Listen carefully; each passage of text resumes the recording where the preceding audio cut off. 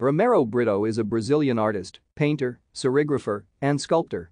He combines elements of cubism, pop art, and graffiti painting in his work, using vibrant colors and bold patterns as a visual expression of hope, dreams, and happiness. Born in Jabotão dos Guarapes, on the northeast side of Brazil, Britto lived an extremely modest childhood while growing up among a big family of 8 brothers and sisters.